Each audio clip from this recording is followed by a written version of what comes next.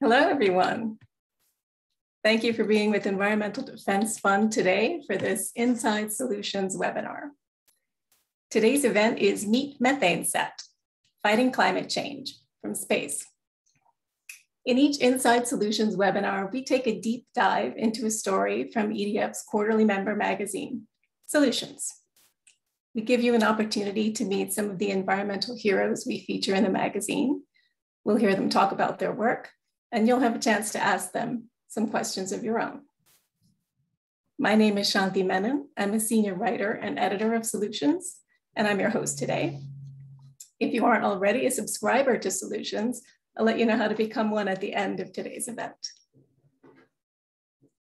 With us for the next hour are three experts from the MethaneSAT team. They're going to tell us about this audacious project and why it's going to make such a big difference in the fight to save our climate. You'll hear a brief presentation from each of them, and then we'll have about 20 minutes after the presentations to answer your questions. You can enter those questions anytime by clicking the Q&A button at the bottom of your screen. Let's meet all our presenters.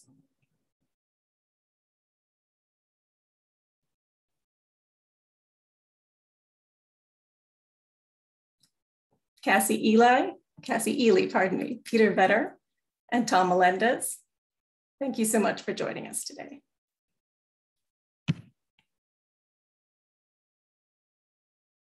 Cassie oversees the day-to-day management of MethaneSAT.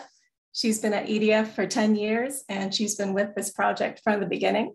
She's going to give us an overview of MethaneSAT from how it all began to some very recent and exciting developments.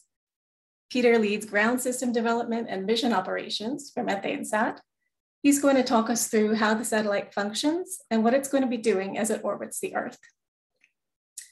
Tom Melendez is an aspiring unicyclist, but more importantly for us today, he's the person responsible for taking all that satellite data and turning it into information that people can use to reduce methane pollution. Before Cassie begins, we have a short video to share with you. As EDF members and donors, you are helping make this extraordinary project possible. There's no other environmental group attempting anything like this, so we want to thank you for your support. Get ready to meet MethaneSAT.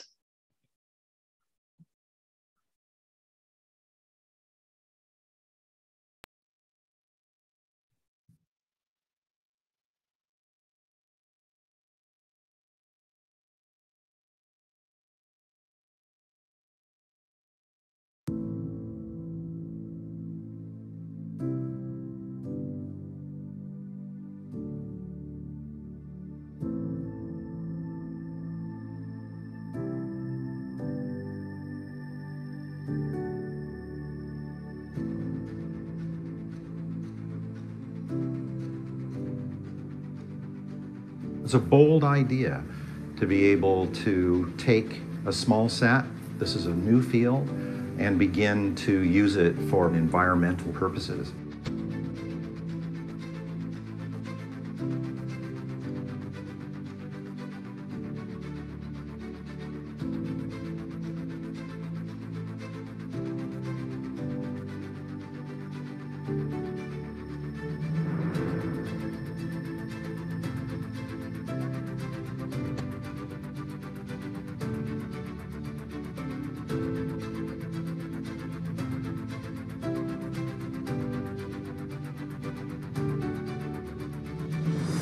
Nothing else can have this sort of near-term impact at such a low cost. The fact that a single satellite can help us put the brakes on global warming is truly remarkable.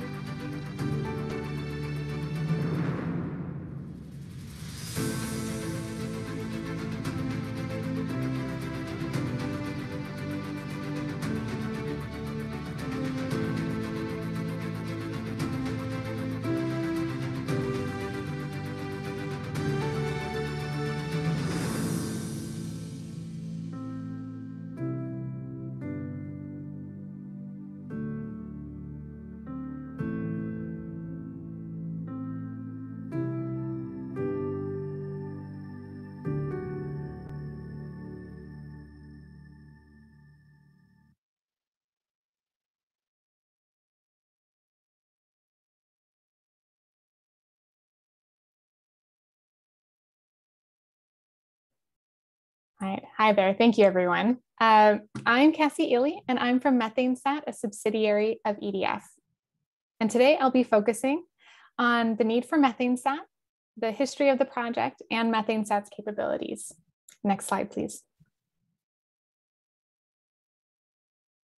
So let's back up just for a minute and talk briefly about methane's impact on climate change. Methane is an invisible, potent greenhouse gas. It's 84 times as potent as carbon dioxide in the first 20 years after it's emitted. Long-lived pollutants, like carbon dioxide, control the maximum amount of warming. Methane is a short-lived climate pollutant, and short-lived climate pollutants control the rate of warming. So reducing climate pollutants like methane can slow the overall rate of warming. More than 25% of today's warming is driven by methane emissions from human sources, including the energy sector, like oil and gas production, and agriculture. Next slide, please. So about a decade ago, more information was needed to understand the scope of the methane emissions problem. There was a significant lack of data for the US oil and gas supply chain, and you can't manage or reduce emissions that you can't measure. So beginning in 2012, EDF organized an unprecedented series of 16 studies that produced more than 50 peer-reviewed scientific papers that assessed methane emissions at every stage in the US oil and gas supply chain. A synthesis in 2018 of that work published in Science found that the US oil and gas industry was emitting at least 13 million metric tons of methane a year. Now that was nearly 60% more than government estimates at the time. And these studies were a game changer in the US, but we recognize that methane emissions is a global issue as well, and solving it was going to require an ongoing stream of global data. We know that to reduce methane emissions in a meaningful way, you need to understand the location and the amount of emissions, and you need to be able to track that data over time. And that's where this idea of the satellite was born. At first, it was just a what if, but then we started talking to people who knew the industry, and it turned into a how. Over about a year or so, we became confident that technology was evolving to the point where we could, in fact, build our own satellite. It wouldn't be easy, and we would need to push a lot of envelopes, but it was doable.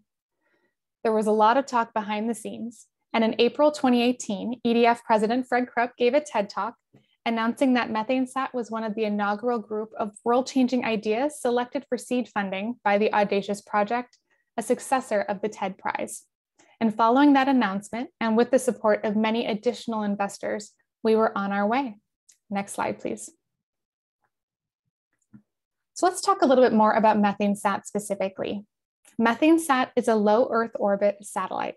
It will detect, observe, and quantify methane emissions worldwide. It'll quantify both from high emitting point sources as well as emissions cumulatively over smaller source areas. It's equipped with methane and oxygen imaging spectrometers or sensors, and it operates like an inline camera sweeping across a 200-kilometer swath width to take an image of a region. We're prioritizing roughly 200 targets around the world, primarily from oil and gas production industry, and we plan to see each of these targets about 10 to 20 times per year, more or less depending on geography and weather. Now, we're going to make emissions rate and other data publicly available. And since we know that data alone won't cut emissions, EDF has a strong advocacy effort in place and underway for several years. Now, this effort will be ramping up with MethaneSAT data as we get closer to launch. Now, speaking of launch, we will be launch ready by late 2022. And the actual launch date will be provided by our launch provider, SpaceX, at a later date. We expect data to be flowing about 3 months after launch, once we've taken a look at the satellite and know that it's working properly. Now we have an incredible team developing the science and building and operating the satellite. Ball Aerospace is building the methane sensor spectrometer. Blue Canyon Technologies, now a Raytheon company, is providing the satellite bus, which is essentially the chassis. It includes the power, the navigation, the communications technology, and even the infrastructure that will hold the sensors in place. And we've partnered with the government of New Zealand to build and operate the Missions Operations Control Center.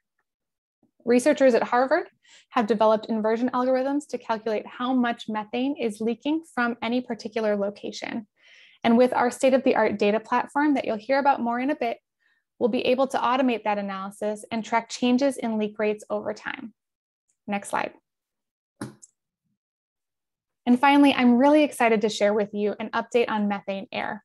So through an award from the National Science Foundation, Harvard and the Smithsonian Astrophysical Observatory, SAO, mounted a methane sensor to a Gulf Stream jet. This sensor is similar to the sensor that we're using on the satellite, and we're using the data that we collect from methane air to test and refine the algorithms we plan to use to process the satellite data. Now, our first flights took place in the fall of 2019, and we expected additional flights to take place in 2020, but we all know how that year went. So I'm excited to announce that additional science flights are happening now. Our team is flying in Colorado, in Utah, and the Permian Basin, collecting data as we speak. We're looking forward to analyzing the methane air results soon. And with that, I'll turn it back over to Shanti.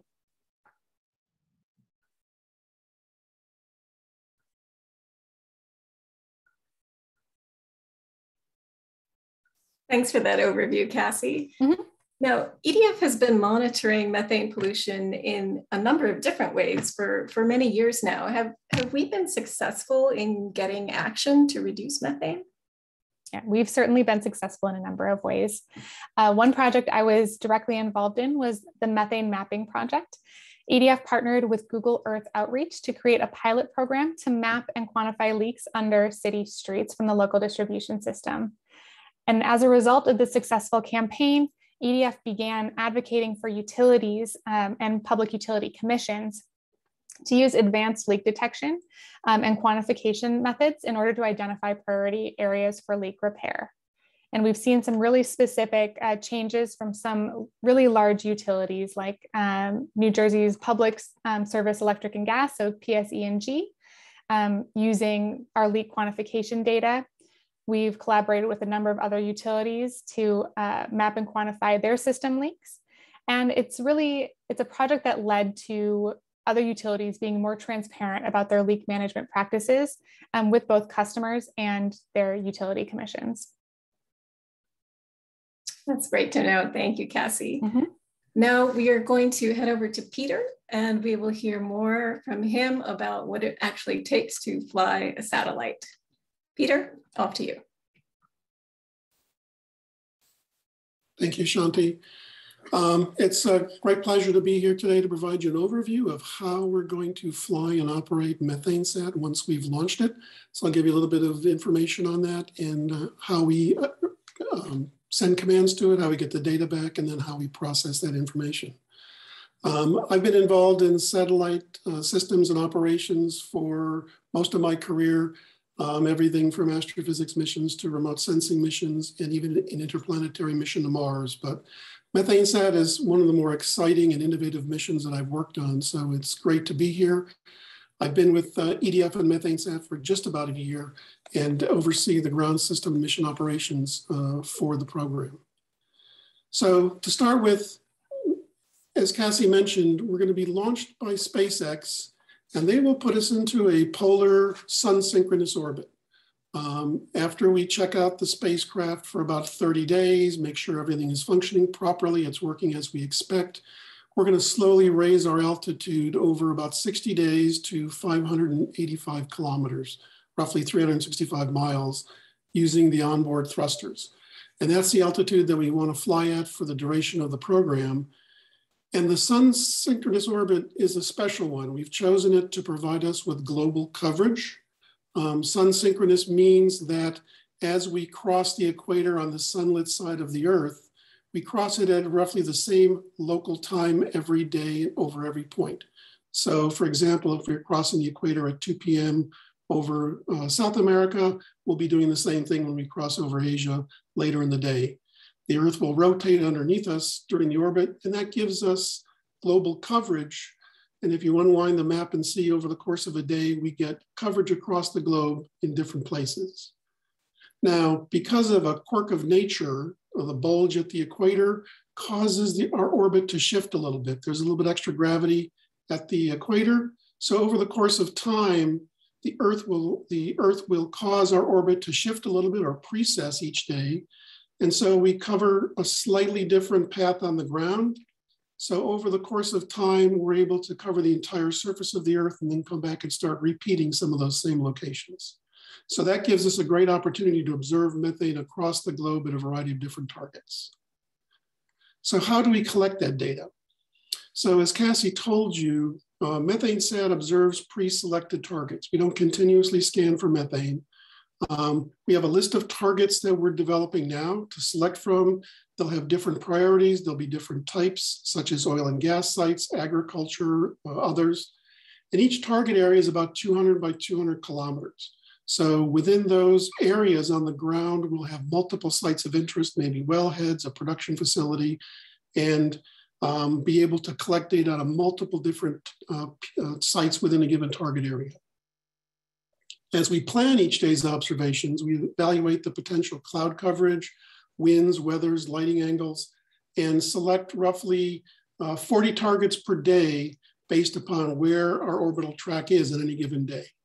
There are other spacecraft viewing constraints like thermal properties. We want to avoid sunlight leaking into the spectrometers. So we do a careful evaluation to determine which targets we're going to observe each day. And then we send commands up to the spacecraft to maneuver and capture those targets. Those roughly 40 targets translate into 200 gigabytes of data per day, or about 75 terabytes per year. So each target's collecting roughly 5 gigabytes, about the size of an HD movie you might stream from Netflix. And the reason that it is so large is, as Cassie mentioned, this is sort of an inline scanner that scans across a target for about 30 seconds. So we not only get an image of the area, but in every single one of those pixels on the ground, we also measure a spectra. We get a methane spectrum, we get an oxygen spectrum that we use to determine the methane emissions. So that gives us a large data cube of roughly 8 billion data points that we need to use in analyzing our observations. So how do we go about getting the information up? How do we go about controlling the spacecraft? Well, we're going to use a series of ground stations that are spread across the globe that are provided to us by KSAT in Norway. You see a picture of one just above there with a golf ball looking dome around one of them.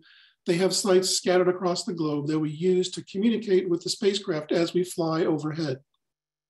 So roughly 20 times per day, we'll send commands up to the spacecraft, what it needs to do, what it needs to point at, when it needs to point at it, when it needs to communicate with the ground. And we also receive engineering telemetry back about the health of the spacecraft. So things like voltages, temperatures, how much data we have available on board, are there any problems? Both of those links up and down are encrypted for security. We want to prevent anybody from spoofing or disrupting our operations. And then that data is sent to our mission operations software in the cloud. MethaneSAT is going to be among the first missions, if not the first, to use a fully cloud-based mission operations system. So all of the software we use to send commands, generate observations, and analyze the telemetry information will be hosted in and operated from the cloud. That gives us the most flexibility. Most current operation centers use dedicated servers, but this gives us flexibility, agility, resilience. If we have an issue with the software, we can restart it in the cloud. It makes it a lot easier for us to operate the mission. Early in my career, I was on one of the first projects to use the internet for a NASA satellite. NASA was a little bit skeptical at the time. So it's kind of a nice, be able to come back around and actually be the first project to use the cloud to operate a mission. Because it's in the cloud, that enables us to operate the mission from virtually anywhere with an internet connection. So while the software is important, it's the people in the Mission Operations Center that are vital. They're the ones that make the decisions. They're the ones that solve the problems. They're the ones that make sure everything is running smoothly. For MethaneSAT, mission operations does not look like what you see on NASA for the space shuttle or from the Apollo 13 movie. It's really a lot fewer people, maybe 1 to 2. Things are mostly automated. We monitor for things, make sure all things are working smoothly. And the plan currently is to have Ball Aerospace operate the mission for the first 30 days to check it out. They're the ones who built it. They know it best. They'll operate it from Colorado, and then we'll turn it over to our partners in New Zealand. We signed an agreement with New Zealand in 2019, And as part of that, they've committed to be responsible for the operation of the mission during the life of MethaneSAT. So to start with, we'll use Rocket Lab in Auckland, New Zealand. They'll fly the mission for the first year.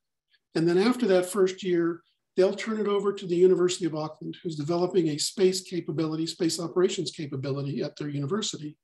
And they'll involve students as part of training and education and really help to develop the space sector in New Zealand.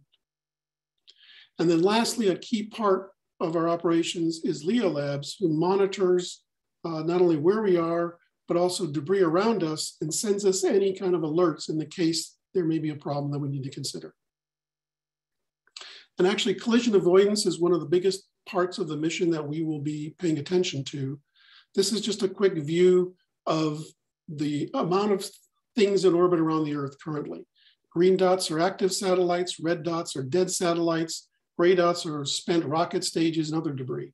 So it used to be that space was kind of like a two-lane highway in the rural country. You rarely saw another car. Today, it's more like the 405 freeway at rush hour in Los Angeles. There's a lot of material, a lot of things in orbit. Current estimates are there's about 23,000 objects greater than the grapefruit, roughly 500,000 objects that are between 1 and 10 centimeters in size, things lost from the space shuttle during EVAs. And then there's about 100 million objects that are anywhere between a millimeter and a centimeter, things like paint flecks that came off of other satellites. Roughly 8,000 metric tons as of last year. And it's only going to grow as SpaceX is launching their Starlink constellation. They currently have 1,700 satellites in orbit on their way to 7,000. OneWeb has 245 satellites in orbit on their way to 900. And current projections are that there are going to be about 100,000 satellites in orbit by the end of the decade. So the freeway is going to become a lot more crowded than it is today.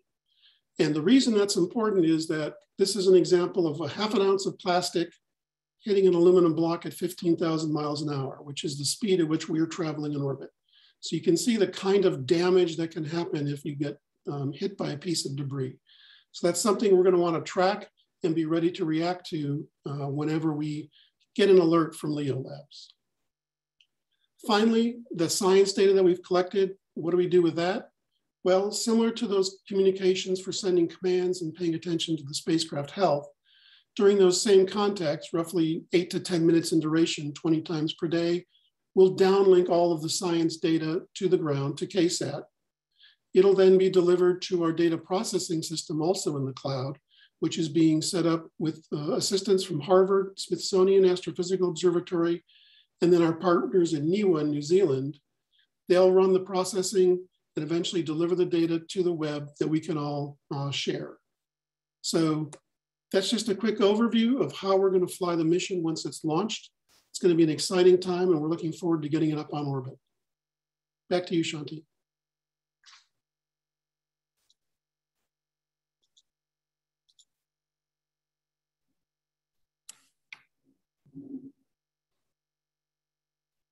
Thank you, Peter.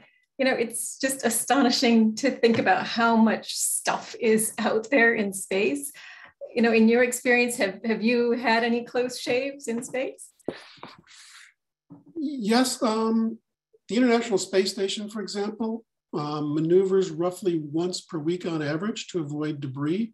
Recently, they noticed that there was a hole punched in the insulation on the robotic arm from a small piece of debris that they weren't aware of. And then in 2009, the biggest example of this situation was a dead Russian Cosmos satellite hit an operational Iridium satellite. The two of them broke into about 1,000 pieces. Those are still in orbit, creating even more debris. So it can happen, and if you're not paying attention, it can be a really bad day. Thank you, Peter. It's just fascinating, fascinating stuff. We are going to bring our final speaker on, Tom Melendez. Over to you. Thanks for having me. Yeah, I'm Tom, aspiring unicyclist, avid juggler, but also handling data here at MethaneSAT. And so let's talk a little bit about that. So you've heard about the audacious goal that Cassie has laid out, and then the complexity in building and flying the satellite. And there's a lot going on here, but what's the point, right? The point is the data, right? This is what we need. This is, this is how we make change. And so, data is the mission. And throughout all that complexity of flying the satellite and sending that data down to Earth, we're not done. There's still a lot to do. So, so what's the role here of the data in reducing methane? And so, up until now, we really don't have consistent, or timely measurements. We mostly have estimates, and that's what organizations are generally providing out there. They're estimating, from their facilities what methane is being leaked, but they don't really know, and it's not easy to verify. There are independent reports that happen periodically, but that's really all we have.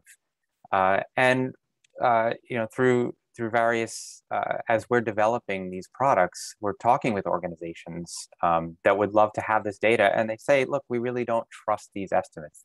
We know they're not right, but we don't have anything else. And so from our perspective, providing real measurements is a real win for everyone.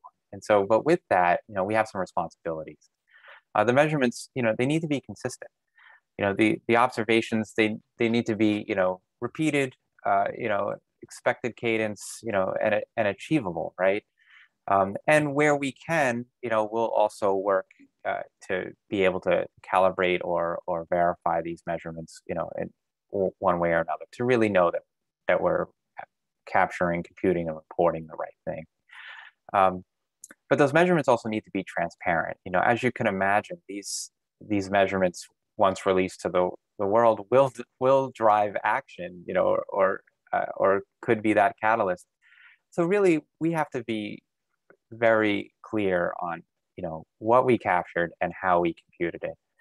And, in that responsibility and with releasing that data, we understand that the integrity of all of this is critical.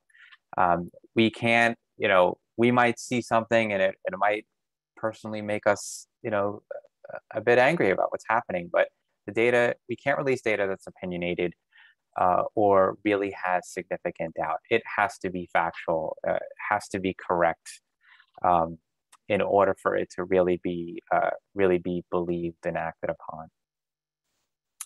So, who and when, right? People want to know, like we're going through all this effort and launching a satellite. So, who has control here? Who gets to see what, when? And so, the short answer on who is basically everyone. That's what we're after. We want this to be available to the public. We want, science community.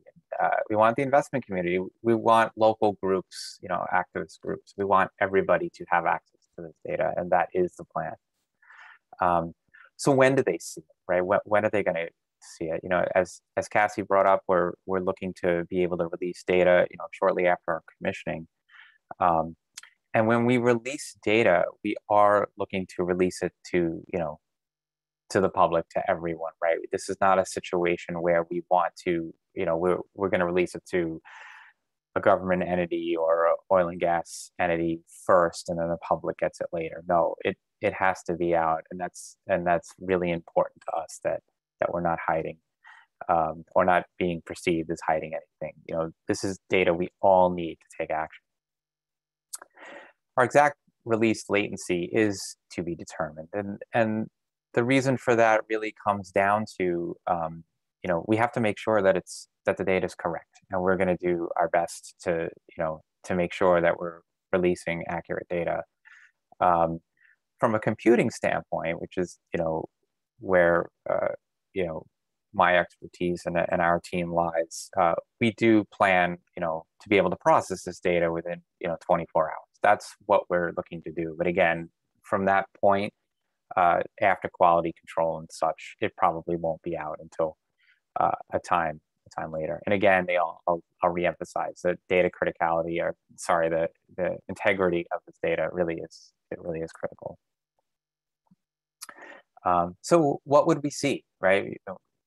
What are we talking about? And so you can imagine, I don't have visuals to share today as we're still deeply involved in user testing and things, but, you can imagine, data on a map, flux rates, kilograms per hour or in a, or a km squared region of that. But also, more importantly is we're really looking to attribute it to the source, the piece of infrastructure that is emitting that methane. And so people will be able to see, in most cases, with the level of confidence that we would also display, like, what's the piece of infrastructure and, where that information is available, who owns it, right? So we can really, dig in on who owns this piece of infrastructure that is, causing this leak. So it's a pretty impactful data. In addition to that, we're also looking at, other, various metadata about the owners that we can and should share, as that we can pull in, reliably. And this is all going through user testing. So, but I'll also point out here that, full transparency about, again, how this was computed. This is really deeply ingrained in the culture in building this product. What we saw, how we computed it, what were the other inputs into, into that processing pipeline to actually compute this and provide these results. It is absolutely essential that we are very clear about how that happened. So, some of the challenges here, this is, you've already spent the last few minutes hearing about all the challenges in even launching and operating the satellite, right? Well, we're not done. To provide this, to the public, the scale and automation challenges are pretty significant. So, Peter mentioned about 75 terabytes a year in raw data, right? Which is not insignificant, but by the time we're done processing it, we're really looking about a petabyte a year of data. Like it's the actual computational load and storage to do all this is pretty large. One of the key algorithms in doing this is a unique method that basically relies on an inversion technique to actually quantify these emissions. And you can think of that kind of simply put as like if you were to have a video at a point in time and you were to play it backwards to see where maybe the actors came on screen or where they came from, right? That's what we're trying to do. We have a segment in time where we can see this methane, and we're trying to bring it back to the source.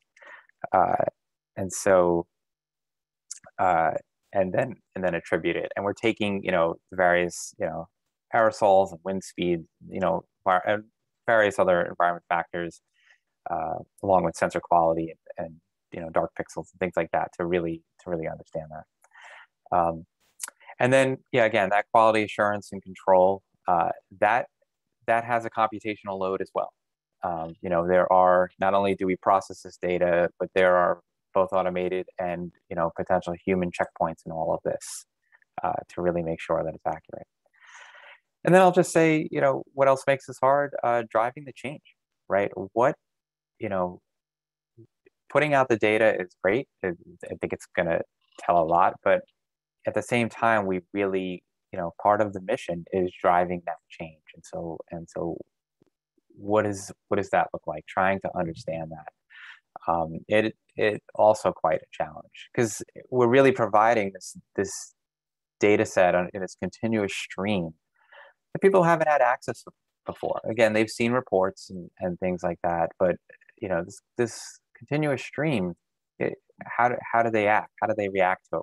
What's a great way for them to integrate it into their own workflows and such? So, some examples there of why this is pretty difficult. And finally, I'll talk a little bit about the action, right? And having impact. And so what does that mean? From our perspective, those tools and visualizations, what do we need? How do we need to present it in a way that we can drive that change. It's really important to us, and we're spending quite a bit of effort on it. And that digs right down into the data formats, how the data is available, potential equivalencies that we can restate it as, so that people can really consume it. Partnerships and integrations, right? How do we amplify? How do we extend the reach of our data? Again, we want to get it to everybody. We're trying to make something happen here. It's very challenging technology and cool technology, and it's fun from a science and engineering perspective, but we have a mission, and that means getting this out to people in formats and ways that they can understand and consume it. And I'll highlight that worldwide benefit again, right? This is not just a report. It's not something that comes out periodically, but we're going to have this continuous operationalized stream of data that entities will be able to log into and see, the change over time, right? And so that's pretty impactful. And I think with that, I will turn it back over to Shanti.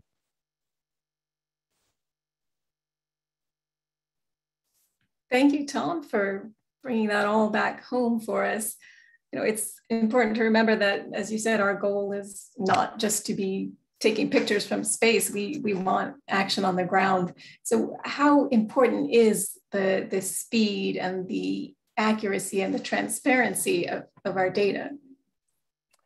Yeah, it's definitely a bit of a tightrope act, because we need it to be timely, right? The data needs to come out consistently in a timely manner that we can act on it, but we are also, we have to make sure it's accurate. And so definitely that tightrope act, and it causes us, technical computational challenges as well. It's critical. It's critical, and learning about the right timeliness is something we're working with our stakeholders to really understand. How soon do they need it to really be able to act, and yet we can maintain enough time to make sure it is valid. Thank you so much. Thank you, Cassie and Peter as well. Can we get everyone back up on our screens? And we are going to turn to the Q&A portion of the event. I'm seeing plenty of great questions that are coming up in the chat, so please keep them coming and we will get to as many as we can. We do have two other experts who are going to join us for the Q&A. Mark Brownstein, the head of EDF's energy program, will be here, and Ritesh Gautam, who is the senior physical scientist on the MethaneSAT team. So they are also here to answer your questions. Before we get to the live questions, I'm hoping to ask all our speakers something on a more personal note. I'd like to learn why each of you decided to join the MethaneSAT team. Maybe Tom, we'll start with you since I've got you up on screen. Sounds good. I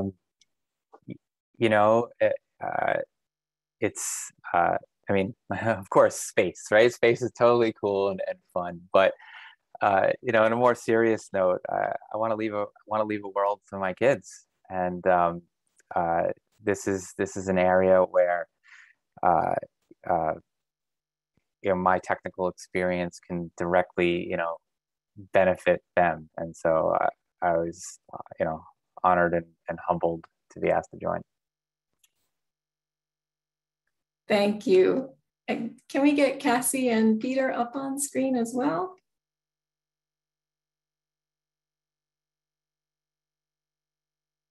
Maybe I'll go next. All right, Peter, there you are. So, I mean, similar to Tom, I mean, I've been involved in satellite missions my entire career, but the objective and the goals for MethaneSAT are, one of a kind. They're audacious, as we've said many times, but they're also critically important, as the IPCC report just highlighted.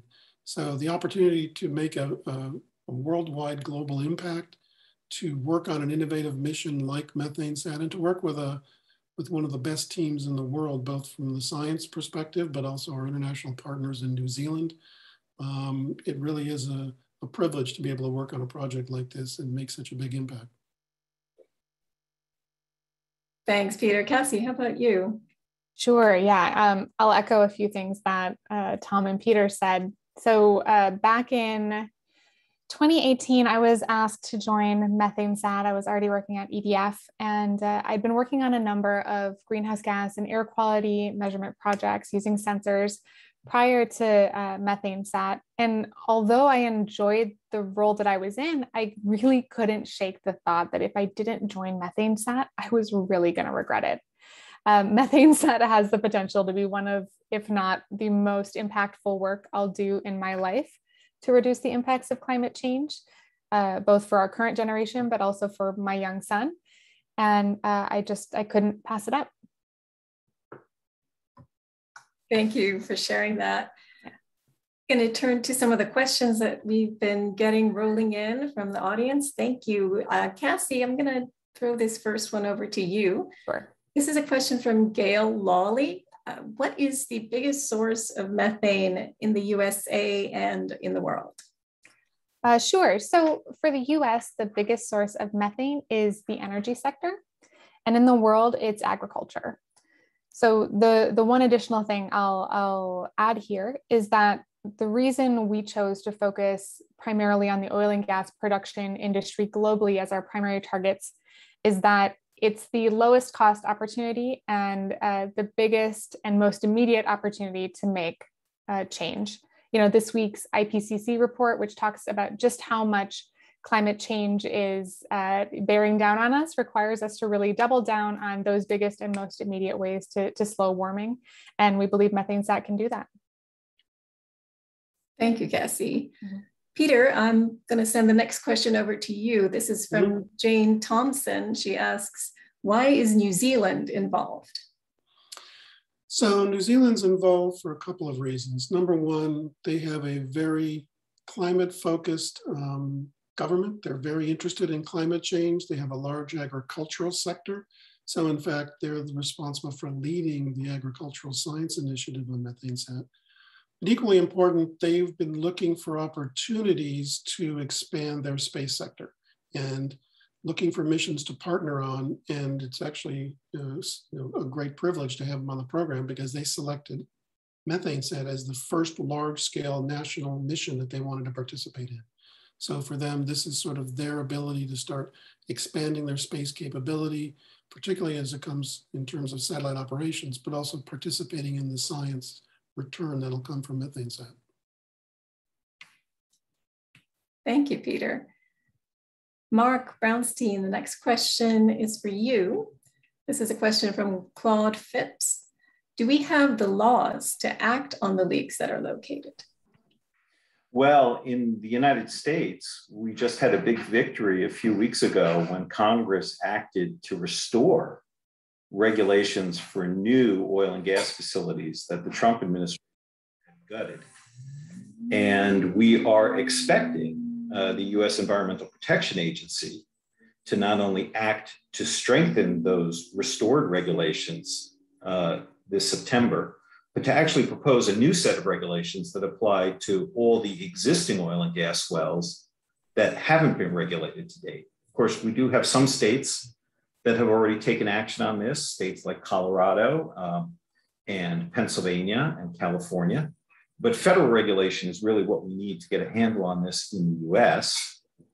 And let me also just say that we have worked to get regulation in place in Canada, in Mexico, and we're expecting the European Commission to propose regulation for oil and gas operations in Europe by the end of the year. This is truly a global problem, so we need global action. And I think MethaneSAT is really going to contribute to helping to enforce the regulations and help to encourage other countries to take action if they haven't yet. Thank you, Mark. The next question is for Ritesh. This is a question from Susan Wireman. She asks, how will the data from this satellite be used in conjunction with data from other satellites? And how is it different? Yeah, that's a great question, Susan. So MethaneSAT will provide quantitative methane emissions data in the public domain, as Tom and others have said on the presentations. The existing satellite missions provide data on atmospheric methane concentrations in the public domain, but not the actionable emissions data. So far, there have been two main approaches for mapping methane from satellites. One is the global mapping approach, which, for example, the TROPOMI mission from the European Space Agency has really pioneered. So that the global mapping approach is really useful for studying patterns in methane concentrations across large areas or countries, and in some cases can be used to quantify emissions from very large area sources like the Permian Basin here in the US. The second approach is a high resolution approach, which is focused on detecting relatively high emissions from individual facilities. GHGSat is a private company that operates some high resolution satellites. Carbon Mapper is another mission that's coming up in a few years' time. But these systems have a very narrow swath, somewhere between 10 and 20 kilometers. So you cannot really use these satellites to quantify emissions from an entire oil and gas basin. So MethaneSAT was really designed to quantify area-wide emissions and at the same time quantify and detect individual point sources. So those are some of the basic differences. MethaneSAT, with its sort of unique combination of a broad swath of more than 200 kilometers and measurements at the highest precision of 0.1% precision, and at spatial scales of 1 kilometer or even better, can really quantify and detect emissions globally from the oil and gas production sector. So I hope that answers the question. Thank you, Ritesh. Peter, I'm going to ask you to answer this next question. It's from Kiran Magyawala. He asks, what is the lifespan of this first MethaneSAT, which makes me wonder, is there going to be another MethaneSAT?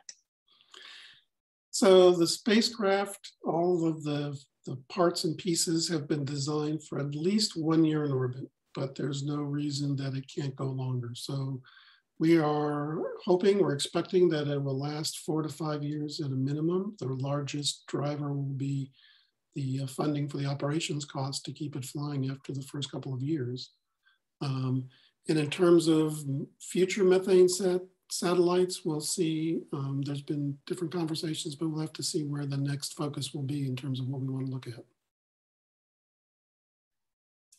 Thank you. Tom, there's a question here for you. This is a question from Bruce and Mary Rose Randall. How are you going to keep the data from being hacked? Yeah, we get that a lot, and it's a very valid concern, right? I mean, we're flying over, and we have this data, and it really could have financial impacts on organizations, and so you know, our answer to that is simply put, a very limited access system, you know, with golden sources of truth, right, that really nobody has access to. But on a more organizational level, you know, we are actively recruiting a security member to our technical advisory group and looking to actually spin up a security board that will help us monitor and review our infrastructure. So so we're very sensitive to that, and it's just something we have to be very diligent about who has access and when. Thank you, Tom. Mark, I'm going to ask you this next question. This is a question from Bob Schloss. He asks, will data be given to the countries whose facilities were monitored in advance of public release? How will you avoid hostility or embarrassment by countries that have not reduced their methane according to the data you capture? Well, we are already in the process of doing outreach to countries, to folks in industry, to folks in the advocacy community, to folks in the financial community. The purpose of that is to help folks understand what this project is, the kind of information produce, the quality of the information it will produce, and most importantly, how they can make best use of it. At the end of the day, our goal here is not to embarrass anybody, but our goal is to make sure that people have the information to understand the magnitude of the problem, where it's coming from, and most importantly, how they can use that information to make reductions. That's the key. Our goal ultimately is to make reductions. And the good news is that there are a number of countries and companies that we've been talking to who are already working with us quite closely because they're anxious to have the better data and to take action on it. So that's ultimately the goal here. But everyone is going to have access to data, whether you're an industry, whether you're a regulator, whether you are the public, whether you are the financial community, and everyone's going to have access to that same data at the same time. Because we feel that transparency is going to be really important to building confidence in the work that we're doing. Thank you, Mark. Ritesh, I have an interesting question here that I'm going to throw your way. This is a question from David Thatcher. He asks, is there a role for drones to do more timely and localized passes? And if so, when might that happen?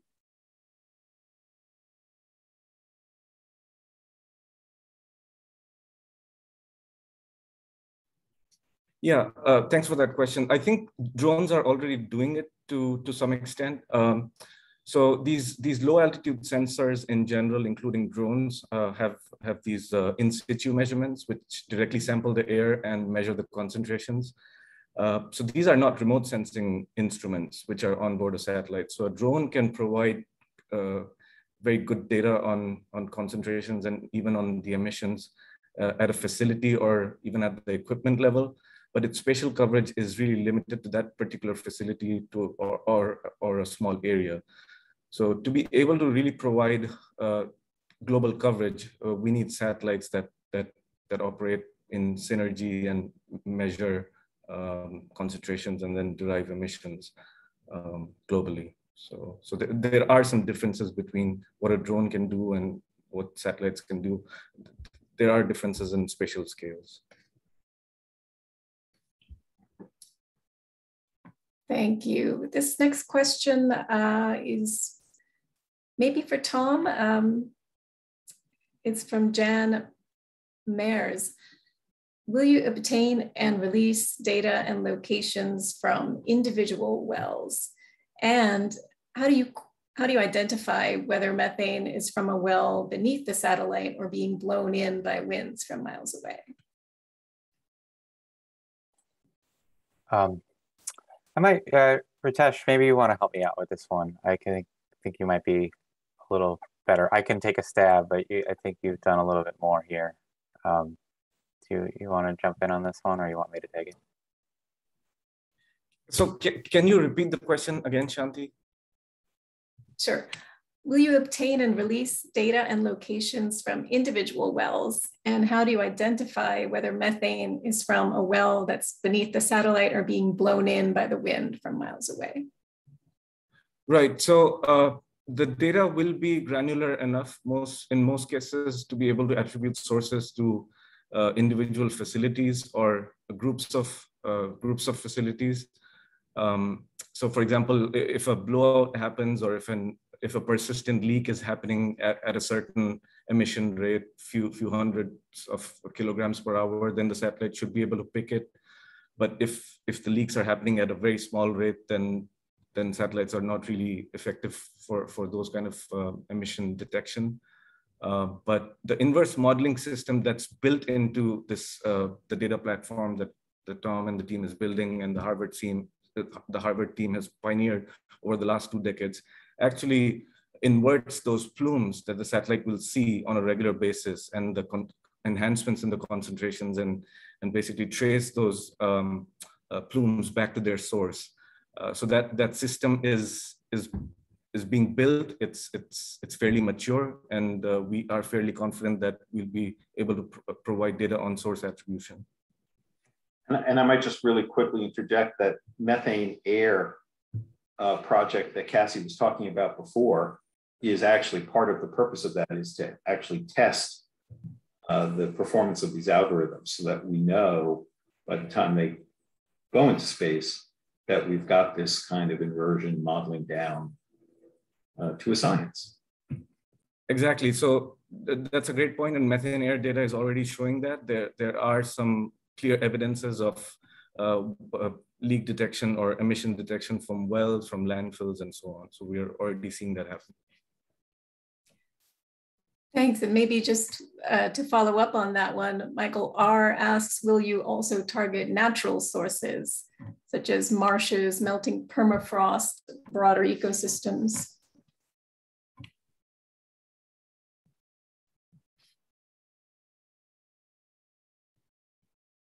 I don't know who wants to take that question, perhaps Mark?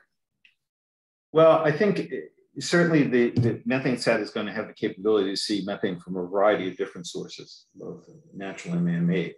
But let's keep a focus. But the fundamental purpose of MethaneSAT is to give us the information we need to be able to take action to reduce emissions going into the atmosphere.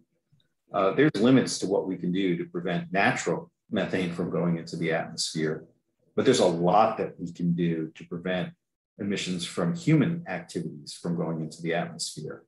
And as Cassie pointed out, the oil and gas industry is one of the largest sources of those human-caused emissions. And we know from other work that we've done in partnership with the International Energy Agency and others, that we have the ability to get something like a 75% reduction in oil and gas methane emissions globally with technologies available to the industry today.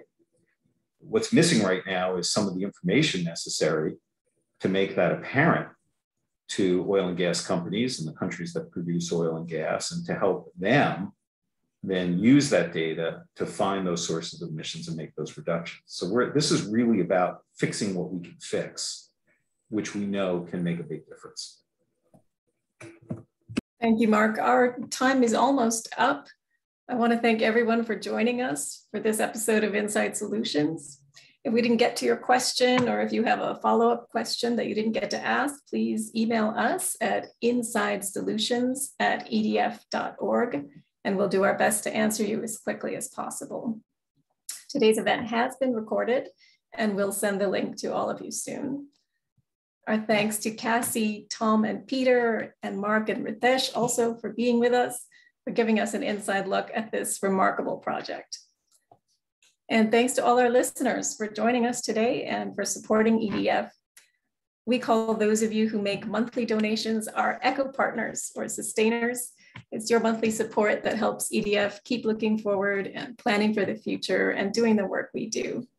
If you'd like to become a monthly EDF eco partner, please go to edf.org/donate.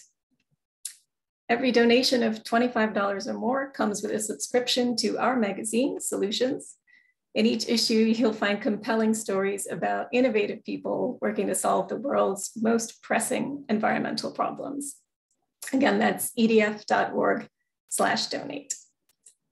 And if you do get the next issue of Solutions, you'll be reading the story that will feature in our next Inside Solutions webinar that's going to take place on December 7th. Today, we took you to outer space. In our December webinar, we're heading to the Amazon rainforest. You all know how vital the Amazon is for protecting biodiversity, soaking up carbon pollution, and supporting indigenous communities. And there's been some disturbing news about deforestation, particularly coming out of Brazil. But there's some good news too. EDF has been working on tropical forest conservation for decades, and we have made some real progress. That progress involves some unusual partners who come from different backgrounds and have different approaches to forest protection. And we're going to need all of them to save this rainforest. So this is really exciting work with brilliant people in one of the most spectacular places on Earth. I know you're going to enjoy this virtual trip to the Amazon. So look out for that invitation in your inbox. Thank you all for joining us. Thank you again to our guests. My name is Shanti Menon. Enjoy your day, everyone.